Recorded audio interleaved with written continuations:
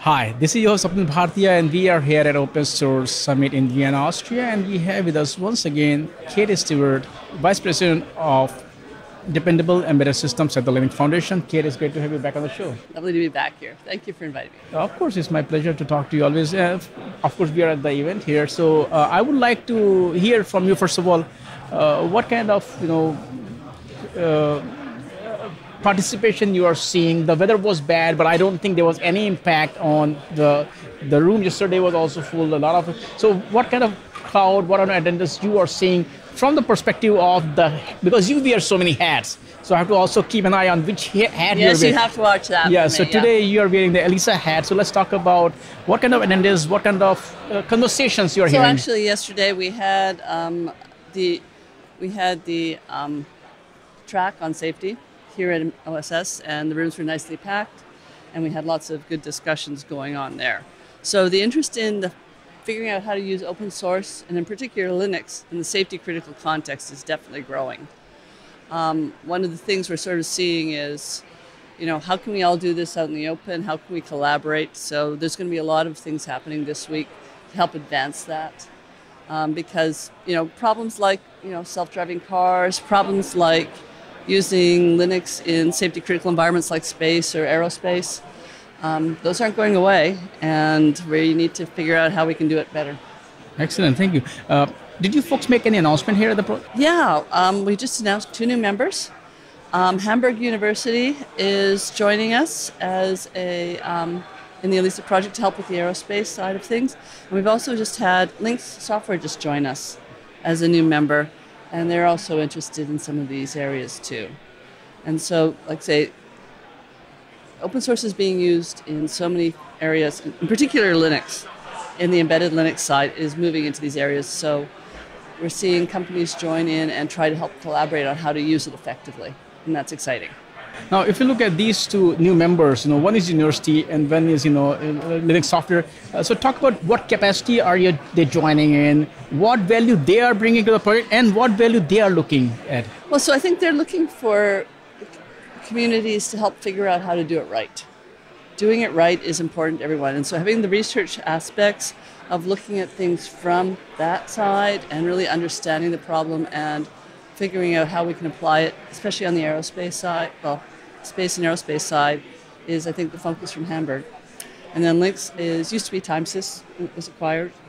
And so they have a long history of working in the Linux space and working with us. And so they join in right now with Canonical and SUSE and Wind River and Red Hat. So we're having a lot of the distros now participating with us, who sell Linux as a product and provide services, but they want to figure out how they can help build up a way of working and doing the analysis of Linux.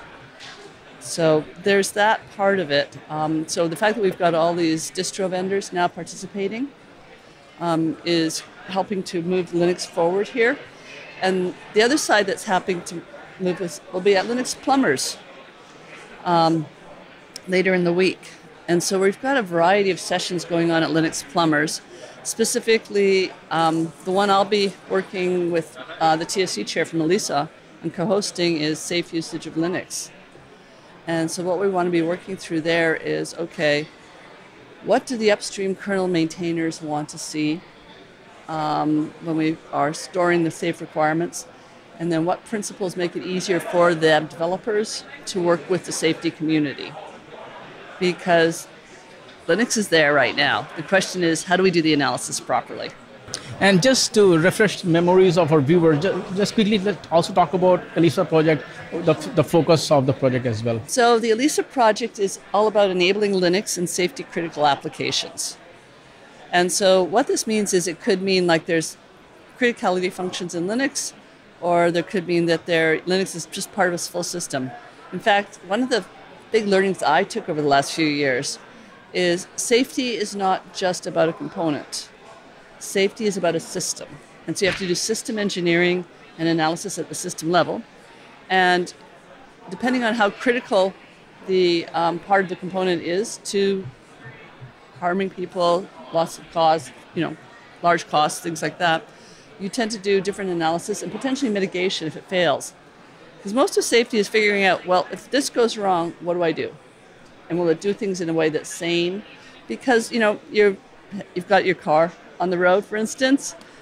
If a subsystem fails on the car, you want to not crash into something, right? You want to be safe. Same on, obviously, airplanes, same on, anything like this. And more of our critical infrastructure is using open source, and it is important there too. So we've got all of these areas here, and so it's a question of figuring out, okay, well, how do we actually pull all this together? And we're all using Linux here. And so the key for using Linux is, well, how do we understand what the safety analysis is depending on and whether the Linux kernel is supporting it or not? So if Elisa Pro is about you folks create software code, or is recommendation, is documentation, is specification? So it's a little bit of all, actually. So we've been starting to host some open source projects, the one of which is Bazel, as well as KSNav tool. And so the Bazel project, Red Hat donated that to Elisa, and we're incubating it there. And this is an open source project for managing requirements. Traditionally, all the requirements and safety stuff has been in proprietary systems. And so there's a few open source projects that are emerging now for actually managing requirements. Because the start of these requirements is your safety case. So if you've got a system and you want it to be safe, you have to say, okay, well, I want it to do this in this period of time, or it needs to work within, this function has to happen. So those become requirements into a system design. And Linux is a component in that system design. And sometimes, okay, well, if Linux is running and doing, bringing in information from the hardware and providing it to the application, what happens if Linux, crashes at some point, right? It doesn't happen that often, but, there may be a reason. And so it's a question of, do we need to have another processor with something watching it so it can make sure it states it and that the right default behaviors happen? Most people design software with the view of, I want to make it function and do this. Safety is looking at it, well, if it fails, what happens? And designing a system, not just a component, but a system, so that that's, like I say, when something goes wrong on the hardware, you get like log errors and things like that. And so is there something sitting there to process that, to take and make the right interpretation with whatever control algorithms are in place? So that's kind of what we're looking at with the Elisa. So we're doing there's some open source projects there, and there's some collaboration on tooling. And then there is also work going on refining the open source engineering processes. And so there's an OpenStep group. And so that's trying to come up with best practices. We have another group that is working on putting a full reference system together. Because like I say, Linux is working in a system context. So in that group, the systems group, we've got a reference application at the top level, which is AGL, is helping us with. We also have the Linux kernel in there. We have Zephyr in there, and we have Zen in there. And it's all being built with Yocto. So you have an open reference system that we can do reasoning about at the system level. Oh, and it all generates an S-BOM. So it pulls all my stuff together. Okay. But yeah, so that's what we're doing there. And then we have verticals sitting in the Elisa project where people in a domain or around a standard are gathering to figure out what's going on and to figure out how they're using Linux, what they care about. And so one of which is there's been a medical devices one that I've been participating a little bit closely in since pretty much the start, where we've used an open source project there because of its analysis. There's no confidentiality issues. There's none of the NDA stuff that the safety space usually is filled up with. The other one we've had is an automotive one, where we're looking at using Linux in an automotive context. And we're starting to look beyond just your telltale apps and simple applications like that to, okay, what do we need to work with the software-defined vehicles and things like that. So there's work going on with some of the other groups and other communities that we're collaborating with to get this clearer. And then the newest working group we started last year is the aerospace working group. And there we're looking at both avionics as well as space, and how we're using open source and Linux in particular in these contexts. And so with the aerospace working group, one of the things that's really interesting right now is we're starting to look at what we're doing for space. And so with that, we've been talking to NASA. NASA came to us. And there's a lot of open source software that's being used in that area. And so we're working on pulling together those who are interested in the space industry in particular. We've got working with the ESA here in Europe. They're participating, as is Airbus here in Europe and Boeing in North America. Boeing is actually leading off our aerospace working group. And so we're incubating a space-grade Linux. And so we're looking at figuring out what do people want to collaborate on to have and harden up and then share the analysis for what's being used and what the implications are of it. And so this, again, all the analysis at the Linux level, people do it sort of very narrow segment, but we don't reuse like the analysis like we've been reusing open source. And so part of what I'm going to be trying to do at Plumbers is helping to work with the upstream community to figure out some best practices for open source sharing too. And how closely do you work with the kernel community? So I've been, my introduction was mostly from the kernel community side of things. I'm not a developer, I'm a manager. I manage teams contributing to the kernel, and we figure things out that way. So I've also been a volunteer helping to organize Linux plumbers now for 7 or 8, 6, 7 years, somewhere in that range. And so one of the things that I want to do is give back is to help making sure we have good events so the kernel community can talk to each other. And so Plumbers is one of those events for us, and it's a volunteer event to a large extent. The Linux Foundation helps us a lot. The events team there is awesome, and they do a lot of making sure we have the services and support it. But the volunteers want to curate the content and make sure it's working for what they want to talk about.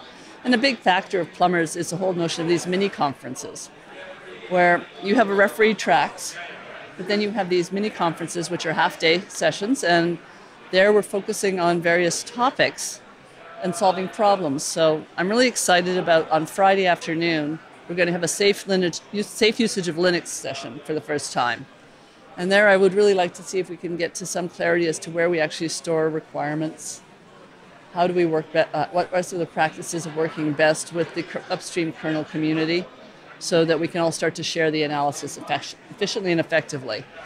But there's other parts, because part of the analysis that has to happen is from a requirement you need to know which code is involved with it, and then also which tests need to be run to prove out the code.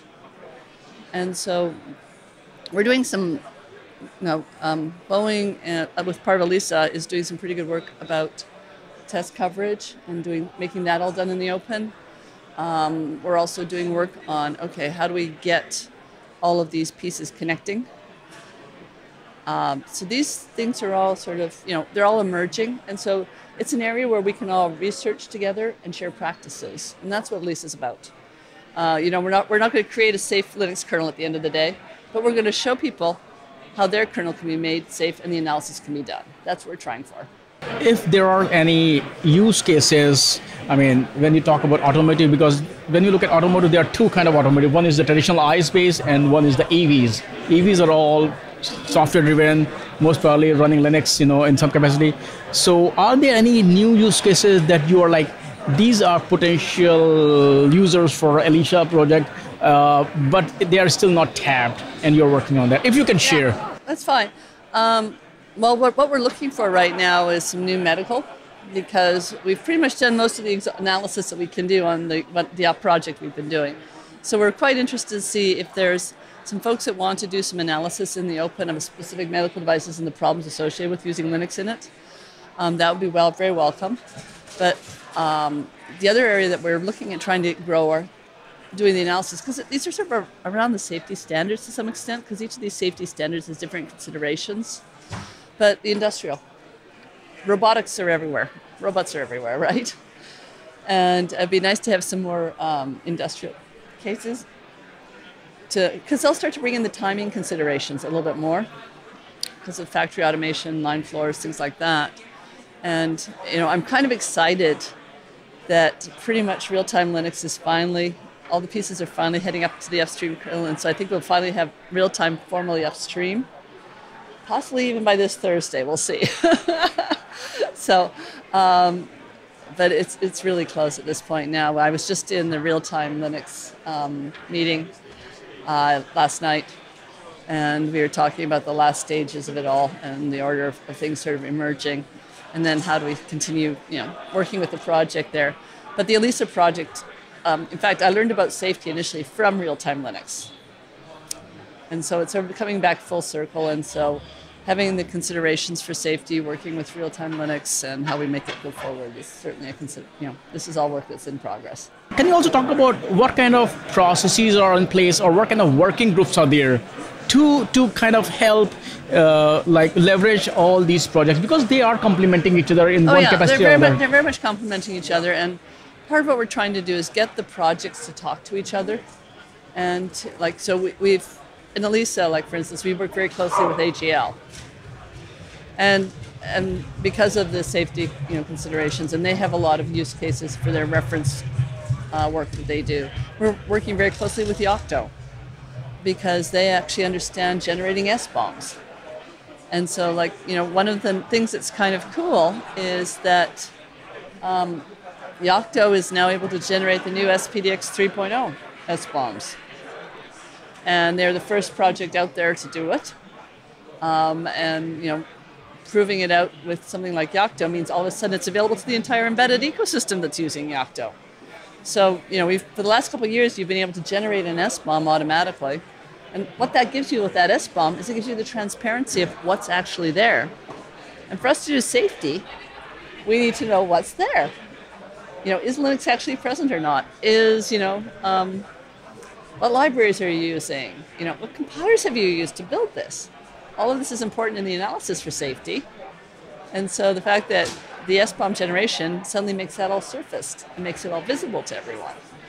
And so that's why in the systems group, one of the things we'll be doing is generating these S-BOMs. And as we're working for the towards the SCA compliance and things like that, you need to have the transparency over here. And so the fact that you can do that with Yocto today, and you could, for that matter, you can do it with Zephyr today too, but Yocto is the first one to do up to SPDX 3.0. So I'm really excited about that. There are a lot of things you can or cannot share, but what's next? What is in the pipeline for the Elisa project? So the next thing in the pipeline for the Elisa project is getting the space-grade Linux launched. And so we're actually having a survey, and anyone who's interested in the space area and certain parts of it, things like Space ROS, F prime, all of these are open technologies. And there's a lot of interest in the Linux community after we know that Linux has been running on Mars, right? And we know that Linux is running on satellites. And so being able to run Linux in these radiation-hardened environments and with the constraints, there's, how do you configure it? How do you do the analysis to prove certain things should happen, or if something goes wrong, what you do next?